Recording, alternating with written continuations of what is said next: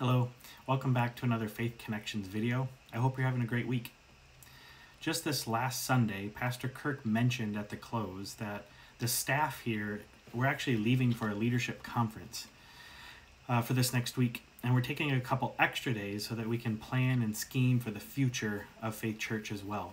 And so I'm just asking in this video, keep us in your prayers. We would love that. We'd love that you would be praying for us as we're on this retreat, that we would just continue to be in step with what Jesus wants for Faith Church. But I want to continue a video on the faith or on the connections that we have with others.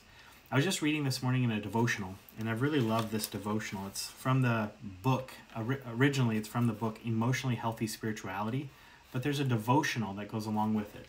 I think I've read some things from it before, but I really like it. It's called Day by Day. And there's a quote in here that I read this morning by Eugene Peterson, and as a follow-up with a question. So I wanted to read that for you today. It's dealing around pain and grief. This quote says, "Pain isn't the worst thing. Being hated isn't the worst thing. Being separated from the one you love isn't the worst thing. Death isn't the worst thing. The worst thing is failing to deal with reality and becoming disconnected from what is actual. The worst thing is trivializing the honorable, desecrating the sacred. What I do with my grief affects the way you handle your grief. Together we form a community that deals with death and other loss in the context of God's sovereignty, which is expressed finally in resurrection. We don't become mature human beings by getting lucky or cleverly circumventing loss. Certainly not by avoidance and distraction. Learn to lament. Learn this lamentation. We're mortals after all.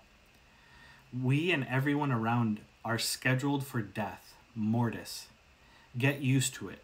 Take up your cross. It prepares us and those around us for resurrection." So here's the question I want you to ponder for this week or take some time with. What might it mean for you to mature by entering the painful reality of your losses rather than avoiding them? Let me read that question one more time. What might it mean for you to mature by entering the painful reality of your losses rather than avoiding them? That might bring up a lot of stuff. I don't know where you're at. I'm facing some grief in my life right now. We just dropped off our youngest for college, and there's like these two worlds that come together in that dropping off. One, we're super excited for Abby to take this next step, to continue her journey, to find a career. We're just excited for her to get connected at this college, but we're also having this great sense of loss, her presence at home. It's affecting us in two different realities, and it's okay. Typically, I avoid that at all cost. But what would it look like for me to sit in this, to really see what God brings through resurrection? And ultimately, that connects to others, how we sit in and actually deal with reality. I hope you have a great rest of the week. Go in grace and peace.